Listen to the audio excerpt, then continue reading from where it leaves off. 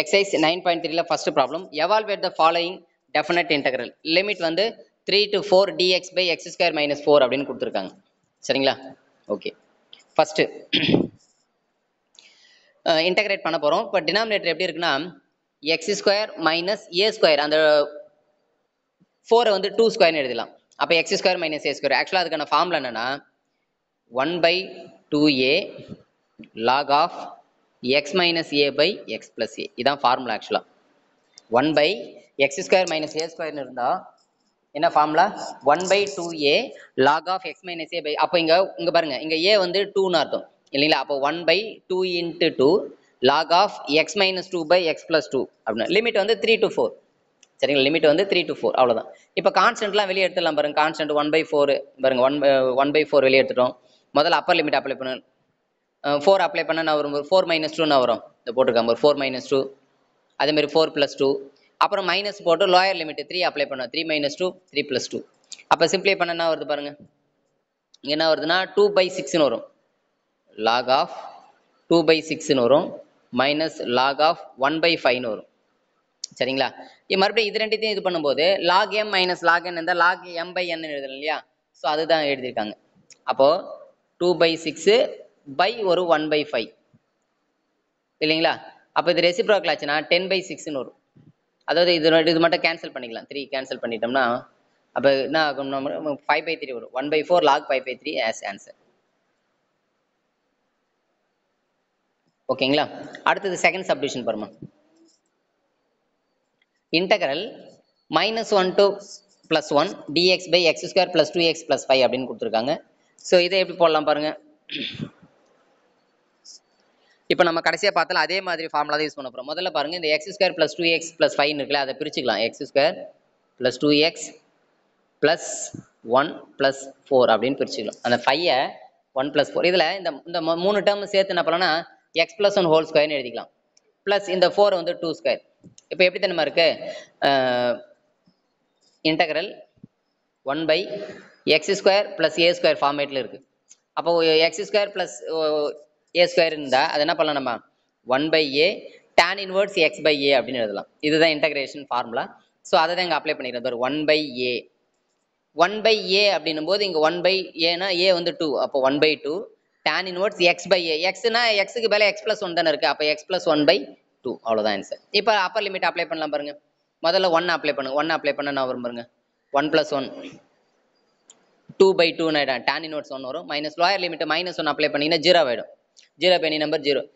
இப்போ tan உடைய எந்த டிகிரி 1 அப்படின்னா π/4, tan உடைய எந்த டிகிரி 0 அப்படின்னா 0 தான். அப்போ ஆன்சர் வந்து π/8 இஸ் ஆன்சர். ஓகேங்களா? அடுத்து பாருங்க third subdivision. Integral 0 to 1 root of 1 minus x by 1 plus x. இப்போ என்ன பண்றோம்னா இன்டகிரேட் பண்றதுக்கு முன்னாடி காஞ்சிகேட், இந்த டினாமினேட்டர்ல 1 plus x இருக்குல்ல, அதோட காஞ்சிகேட் வந்து 1 minus x ஆல மல்டிப்ளை பண்ணி 1 minus x ஆல டிவைட் பண்றோம். ரூட் ஆஃப், இப்போ இந்த 1 minus x அது வந்து 1 minus x ஹோல் ஸ்கொயர்னு எழுதிக்கலாம். ஹோல் ஸ்கொயர் டிவைட் பை இது வந்து என்னன்னா a plus b a minus b 1 minus x square அப்படின்னு எழுதிக்கலாம். a square minus b square. இதுல இந்த 1 minus x ஹோல் ஸ்கொயர் இருக்குல்ல, அது ஸ்கொயர் ரூட் எடுத்தா என்ன ஆயிடும், 1 minus x divided by root of 1 minus x square. சரிங்களா? அவ்வளவுதான். இப்போ இதுதான் வந்திருக்கு. இப்போ இதை தனித்தனியாக சிம்பிளை பண்ணிக்குமா, அவ்வளோதான். வேற எதுவுமே இல்லை. தனித்தனியாக எப்படி சிம்பிளை பண்ணலாம்னா, இந்த நியூமரேட்டர்ல 1 minus xன்னு இருக்கு இல்லையா, அப்போ இந்த 1க்கு தனியாக 1/root of 1 minus x square, அதே மாதிரி minus x/root of 1 minus x square அப்படின்னு சொல்லிட்டு பிரிச்சுட்டோம். அவ்வளோ தனித்தனியாக இன்டகிரேட் பண்ணலாம். முதல் term ஈஸிமா, 1/root of 1 minus x square integrate பண்ணினா sin inverse x, அது ப்ராப்ளம் இல்லை. இந்த ரெண்டாவது டேர்ம் வந்து கொஞ்சம் கேர்ஃபுல்லாக பண்ணும். ஸோ செகண்ட் டேர்ம் எப்படி பண்றது அப்படின்னு பார்த்தீங்கன்னா, ஃபர்ஸ்ட் என்ன பண்ணா 2 ஆல மல்டிப்ளை பண்ணி 2 ஆல டிவைட் பண்ண, ரெண்டாவது டேர்ம்ல அதான் பண்ணிருக்காங்க பாரு. 2 ஆல மல்டிப்ளை பண்ணி 2 ஆல டிவைட் பண்ணிருக்காங்க. இன்னும் இன்டகிரேட் பண்ணல. சரிங்களா? ஃபர்ஸ்ட் டேர்ம் முடிஞ்சு போச்சு. செகண்ட் டேர்ம்ல 2 ஆல மல்டிப்ளை டிவைட் பண்ணிருக்காங்க. இப்போ அதுக்கு அடுத்து என்ன பண்றாங்கன்னா,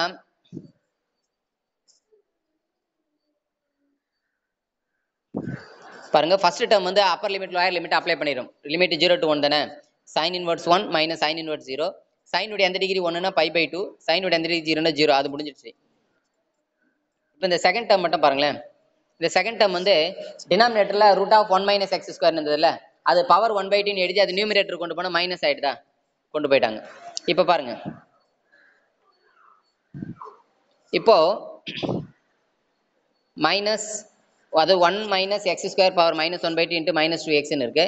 ஆக்சுவலாக நம்ம அந்த மைனஸ் எக்ஸ் ஸ்கொயர் வந்து டீன்னு வச்சுக்கலாம், இல்லை ஒன் மைனஸ் எக்ஸ் ஸ்கொயர் டீன்னு வச்சுக்கிட்டு போடணும். ஆக்சுவலாக அப்படி தான் போடணும், அந்த சம்மு சப்ஸ்டிட் பண்ணி தான் போடணும். சரிங்களா? இப்போ எப்படின்னா 1 மைனஸ் எக்ஸ் ஸ்கொயர் டீன்னு வச்சுக்கலாம். டீன்னு வச்சா உடனே டிஃபரன்ஷியல் பண்ணலாம், மைனஸ் 2x, ஏன்னா ஒன்றை பண்ணால் 0, minus 2x dx equal to DD. அப்போ இங்கே பாருங்க மைனஸ் 2x டிஎக்ஸ் இப்போ என்னன்னு போடலாம், டிடின்னு போட்டுடலாம். அப்போ கொஸ்டின் அழகாக என்னன்னு மாறி எடுத்து பாருங்க. அப்போ இன்டகரல் கொஸ்டின் எப்படி மாறுது பாருங்க. இன்டகரல் இந்த 1 மைனஸ் எக்ஸ் ஸ்கொயர் பேல டீன்னு வச்சுக்கிறோம். அப்போ டி பவர் மைனஸ் 1/2 இன்ட்டு டிடின்னு மாறிடும், அவ்வளோதான். இப்போ பொதுவாக எக்ஸ் பவர் என்ன பண்ணனா வரும், எக்ஸ் பவர் n + 1/n+1 அந்த கான்செப்ட் என்ன பண்ணலாம், D power minus 1/2 plus 1 by minus 1/2 plus 1 ஆக்சுவலாக ப்ளஸ் 1/2 தான், அதுதான் வந்திருக்குங்க. அப்போ டி பவர் ப்ளஸ் 1/2 பை 1/2ன்னு வந்துடும். சரிங்களா? ஏற்கனவே வெளியில் வந்து ஒரு 1/2 இருக்கு. ஓகேங்களா? அதில் டீக்கு நம்ம என்ன எடுத்துக்கிட்டோம், 1 மைனஸ் எக்ஸ் ஸ்கொயர், அதை சப்ஸ்டிட் பண்ணிடுறாங்க, அவ்வளோதான். சப்ஸ்டிட் பண்ணிட்டு இப்போ பாருங்க இந்த 1/2 கேன்சல் ஆகிடும்.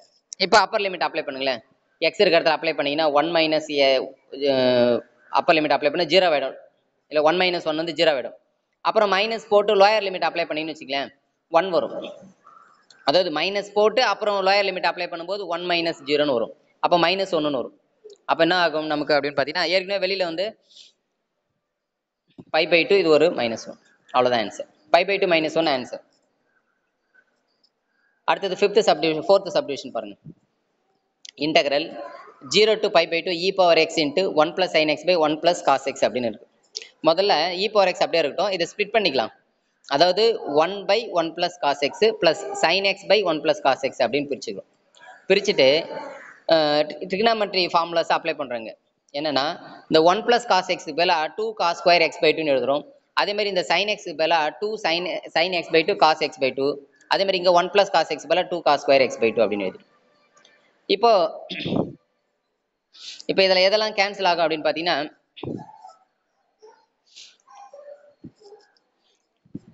இப்போ இங்கே பாருங்க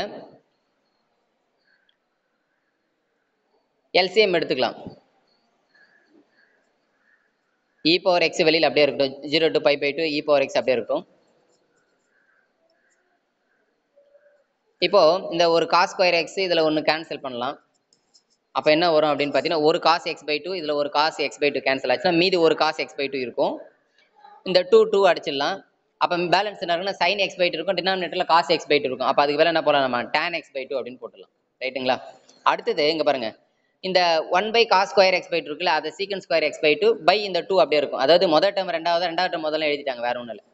சரி, இப்போ ஒரு ரூல் ஒன்று இருக்குமா, என்ன ரூல்னா e power x into f of x plus f dash of எக்ஸ்ன்னு இருந்தால் ஆன்சர் வந்து e power x f of எக்ஸ்ன்னு அர்த்தம். எப்படின்னா இங்கே பாருங்க, e பவர் x இருக்கா, பக்கத்தில் என்ன இருக்கு பாருங்க, tan x f ஆஃப் எக்ஸ்ன்னு வச்சுங்க. இதை டிஃபரன்ஷியேட் பண்ணால் சீக்கன் ஸ்கொயர் x/2ன்னு வருது, பை 1/2. அந்த பை வந்து இன்ட்டு ஒரு 1/2 வரும் இல்லைங்களா? அந்த கான்செப்ட் இந்த ஃபார்முலா அப்ளை பண்ணுற மாதிரி இருக்கிறதுனால, ஸோ அந்த ஃபார்முலா என்ன பண்ணலாம், அப்போ e power x into f of எக்ஸ்ன்னு எழுதிக்கலாம். e power x into tan x/2 அப்படின்னு எழுதலாம். இப்போ லிமிட் வந்து அப்பர் லிமிட் வந்து π/2 அப்ளை பண்ணலாம். அப்பர் லிமிட் அவ்வளோதான், முடிஞ்சிடுச்சு. அப்பர் லிமிட் பாருங்க, e பவர் π/2 சைன் x இருக்கிறது என்ன பண்ணுறோம், நம்மங்க π/2 அப்ளை பண்ண என்ன வரும், π/4 ஆகிடும். சரிங்களா? அதே மாதிரி லோயர் லிமிட் அப்ளை பண்ணிங்கன்னா 0. ஏன்னா இந்த இடத்துல x இருக்கிற இடத்துல 0 போட்டிங்கன்னா tan 0 வந்து என்ன ஆகிடும், டோட்டலாக 0 ஆகிடும். சரிங்களா? அப்போ ஆன்சர் வந்து என்ன வருதுன்னா e power π/2 tan π/4. tan π/4 value 1 இல்லையா, அதனால அது 1 போட்டோம்னா e பவர் π/2 வந்து ஆன்சர். ஓகேங்களா? அடுத்து last integral 0 to π/2 root of cos theta into sine cube theta into D theta அப்படின்னு கொடுத்துருக்காங்க. சரிங்களா? முதல்ல அதை ஐன்னு எடுத்துக்கிறோம். Let I equal to 0 to π/2 root of cos theta into sine cube theta into D theta. அதில் இந்த சைன் கியூப் தீட்டாவை sine square into சைன்னு எழுதிக்கிறோம். சரிங்களா? அடுத்தது இந்த சைன் ஸ்கொயருக்கு மேலே என்ன பண்ணுறோம், 1 மைனஸ் காஸ் ஸ்கொயர்னு அப்ளை பண்ணிக்கிறோம். சரிங்களா? அவ்வளோதான். இப்போ என்ன பண்ணோம், சப்ஸ்டியூட் பண்ண போகிறோம். காஸ் தீட்டாவை டீன்னு எடுத்துக்கிறோம். காஸ் தீட்டாவை டீன்னு எடுத்தால் ஒன்றே டிஃபரன்ஷியேட் பண்ணும், DD equal to cos theta பண்ண என்ன வரும், minus sine theta into D theta. இதில் இங்கே பாருங்க, அப்போ இதில் minus DD equal to sine theta D theta minus all multiply பண்ணிடும். அப்போ இங்கே பாருங்க, சைன் தீட்டா டி தீட்டாக்கு பதிலாக நம்ம என்ன பண்ண போகிறோம், டிடின்னு போட போகிறோம். அதே மாதிரி ரூட் காசு இருக்கிற இடத்துல என்ன பண்ணலாம், ரூட் டி அப்படின்னு போட போகிறோம். அதே மாதிரி 1 மைனஸ் காஸ் ஸ்கொயர் இருக்கிற இடத்துல என்ன பண்ணலாம், 1 மைனஸ் டி ஸ்கொயர்னு போட போகிறோம். சரிங்களா? அதுதான் இங்கே போட்டிருக்காங்க பாருங்க. அதே மாதிரி லிமிட் மாறும், நம்ம இந்த மாதிரி சப்ஸ்டியூட் பண்ணுறதுனால லிமிட் மாறும். என்ன ஆகுன்னா, இப்போ 0 to π/2 கொடுத்துருக்காங்களே, இதில் சப்ஸ்டியூட் பண்ணுங்க. காஸ் 0 1, அப்போ லிமிட் வந்து 1ன்னு மாறிடும். அதே மாதிரி பை பை 2 0, அப்போ 1 to 0ன்னு மாறிடும். லிமிட் வந்து 1 to 0ன்னு மாறிடும். ஒரு 1 to 0ன்னு போட்டாச்சு. அடுத்தது நம்ம என்ன பண்றோம், காசு இருக்கிற இடத்துல டி சப்ஸ்டிட் பண்ணிட்டோம். Root D 1 minus D square minus டிடின்னு போட்டாச்சு.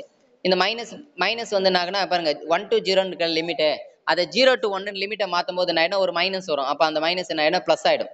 இந்த மைனஸ் டிடி இருக்கு இல்லையா, அந்த மைனஸ் ப்ளஸ் ஆயிடும். அப்போ பேலன்ஸ் இருக்கிறது மட்டும் பாருங்களேன், root D into 1 minus D square, இது மட்டும் தான் இருக்கு. இப்போ ஆக்சுவலா ரூட் டீனா என்ன அர்த்தம், டி பவர் 1/2 தானே அர்த்தம். அப்ப டி பவர் 1/2 உள்ள கொண்டு போனா என்ன ஆகும், டி பவர் 1/2. அதே மாதிரி டி பவர் 1/2 இன்ட்டு 2 ஆயிடும், டி பவர் 5/2 ஆயிடும். அவ்வளவுதான். இப்போ இதை வந்து என்ன பண்ணலாம், இன்டகிரேட் பண்ணலாமா? இன்டகிரேட் பண்ணுங்க. டி பவர் 1/2 இன்டகிரேட் பண்ணா வரான் டி பவர் 3/2/3/2, அதாவது D power n plus 1/n+1. அப்போ n-க்கு பதிலா 1/2 போடும்போது 1/2 plus 1 ஆட் பண்ணீங்கன்னா 3/2. அப்போ டி பவர் 3/2 பை ஒரு 3/2 போடும்போது அது ரெசிப்ரோக்கல் என்ன ஆயிடும், 2/3 ஆயிடும். சரிங்களா, ரைட். அடுத்தது மைனஸ் போட்டு லோயர் லிமிட் பாருங்க. அடுத்தது டி பவர் 5/2 பண்ண வரும், அதே தான் டி பவர் 7/2/7/2, அது ரெசிப்ரோக்கல் ஆச்சுன்னா 2/7. அவ்வளவுதான். இப்போ upper limit lower limit apply பண்ணுங்க. முதல்ல upper limit, lower limit apply பண்ணா 0 தான், அது பிரச்சனை இல்லை. அப்பர் லிமிட் அப்ளை பண்ணுங்க. டி இருக்கிற இடத்துல 1 அப்ளை பண்ணா 1 பவர் எனி நம்பர் 1 தான். அப்போ 2/3 மைனஸ் அதே மாதிரி இங்க 2/7, அதே தான் வரும். சரிங்களா, அவ்வளவுதான். லோயர் லிமிட் அப்ளை பண்ணா 0. அவ்வளவு சிம்பிளை பண்ணுமா, 7 3s are 21, எல்சிஎம் எடுத்துக்கிறோம், கிராஸ் பண்ணுங்க. 14 3 2s are 6, 14ல 6 பண்ணா 8/21 இஸ் ஆன்சர்.